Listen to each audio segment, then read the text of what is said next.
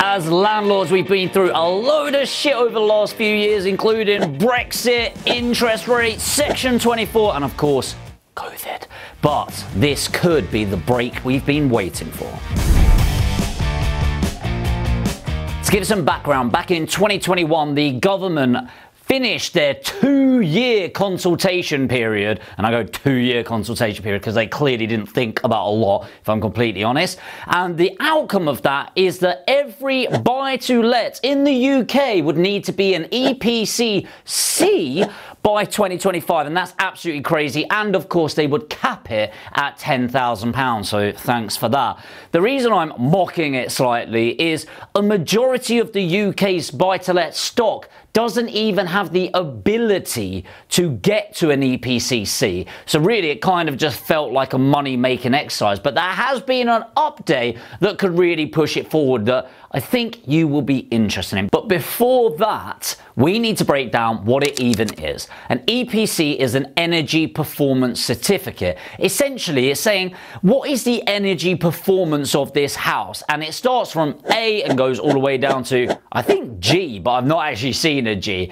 Now, really, you need to be a minimum E to rent out your property anyway. And what they've been looking to do is increase that to a C. Now, that's great for new build properties where you've got new materials. But if you think about Victorian stock that was built over 100 years ago, it would cost... It's actually just not feasible, okay? It just wouldn't be right. And you have to bear in mind that if that makes up around 40% of the stock of the private rental sector, that's just going to be wiped out. That's why it's not really feasible, and there's a lot of other reasons, but I'm not going to vent about it on this video. So the energy performance certificate is all about how much is energy preserved within the property, and this could include the light bulbs that you're using. It could be, are you using double glazing? Is it gas central heating? What type of insulation has it got in the walls, in the loft? What about tanking in the property? And a few other things that increase our, or reduce, I guess, our footprint on the overall environment, which of course I'm sure we would all agree is important, but sometimes I think we need to look at the economic impact. Now, the economic impact is we've actually got some benefits. So for example, if you have got a property with an EPCC, you will get better lending rates. So there's actually EPC certified mortgages out there that will reduce how much interest you pay. So if you didn't know that, definitely look into it, because it usually saves about 1%, which isn't huge, but if you've got a portfolio of properties, that does mount up. There's also benefits in terms of what bills people will be paying. This is good for if you own a HMO, where typically you will be paying the bills, but also for your tenant in a buy-to-let. And you need to think, if your tenant is saving money on gas and electric from heating the property, then that is going to put less stress on them and increases the odds of them not going into rental arrears. So even though it may not increase what rent you get, although it does do that slightly as well, it's more about actually qualitatively instead of quantitative, is that you're able to actually make sure you're getting the money they need to pay in the first place. But the negative side is quite drastic, I feel. So even though they did put in something that would cap it at £10,000, which is great, but also shows how ridiculous it is, by the way. So for example, say you've got an EPCC and the only way where it can go is EPCE, you would technically still need to pay £10,000 trying your best to get it to an EPCC, even though someone that's certified has told you it will never be anything but an E. Hopefully you can realize the ridiculousness of this. And what this does, by the way, is hurts the old age landlords. And old age, I don't mean old as in their age. I mean they've been investing for 20, 30 years. They've got older stock, as in Victorian stock. And imagine you've got 15 properties right now. They're all Victorian, they're all E's, and you absolutely cannot get them to a C. what would then happen is you would have to pay out £10,000 per property. That's £150,000. Like, who has that amount of money just left in their bank? Just, yeah, no problem whatsoever. Not a big deal. What would actually end up happening is people would end up going, it's not worth it. I'll just end up selling this off and using the money elsewhere, maybe to buy new property. Who knows? The other thing to factor in is that we're not in a place of abundance right now. Inflation is starting to taper, but interest rates are still high, and we're likely to see some more movement on that in the coming months. I'll do something on that in a separate video, by the way.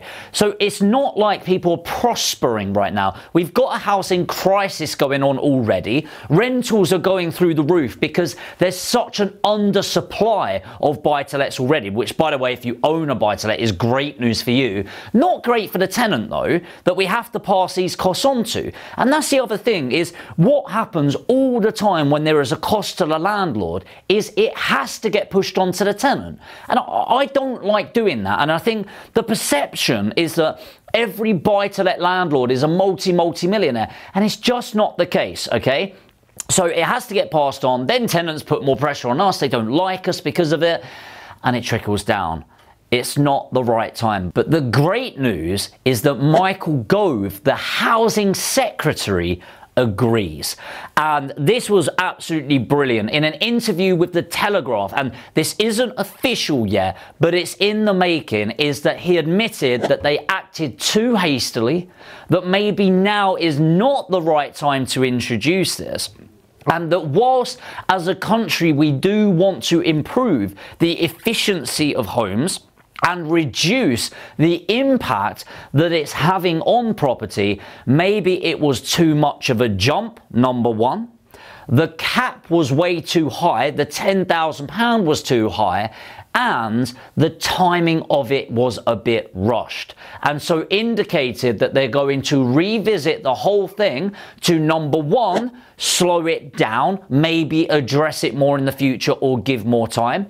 Number two, go on that journey at a slower pace. So maybe, just predicting here, it goes from E to D, and then in a few years, 5-10 years, we look at what it would look like to go from D to C. And number three, reduce the maximum cost that goes on to the landlord of this. Now, a lot of this I already spoke about when it came out a couple of years ago in another video I did, saying that I can near guarantee this would not come to fruition. I think not only will there be those three steps, I also think there's going to be the introduction of government grants in order to make this happen. So I'm really excited by this. This is a really powerful indication, and I don't think you should take this lightly, by the way. Like, it's not signed off, but bear in mind it's never been signed off on the other side anyway. This is a great indication and a really great step for us landlords that they're taking it seriously, that they're not trying to bury us, they're not trying to hit us from all turns, and they're actually taking this with a really realistic approach. Now more than ever, there are more changes than I've ever seen in the last decade of property. You have to make sure you are up to date. And if you've been watching my videos and you're thinking, I need to take this further and I need to invest in my future, then that's one of my companies, and that's what we do, Aspire Education. What we're going to do is I'm going to put a link in one of the comments and pin it to the top. If you can't see it, just put education in the comments, and I'm opening up some spaces over the next couple of weeks for a free, completely free, one-to-one consultation session where we'll find out exactly where you're at in property, exactly where you want to get to in the next couple of years, and really map out if we can even help you. So if that sounds like you and you really want to back yourself and go further in property, click the link or put education in the comments. If you have been watching these videos for a while and you're not a subscriber, you are missing out on a lot of really cool stuff. Make sure to tap that subscribe button and the notification bell to make sure you don't miss out. And if you could lightly tap that like button, it helps me out a lot on the channel. And of course, I'll see you in the next video.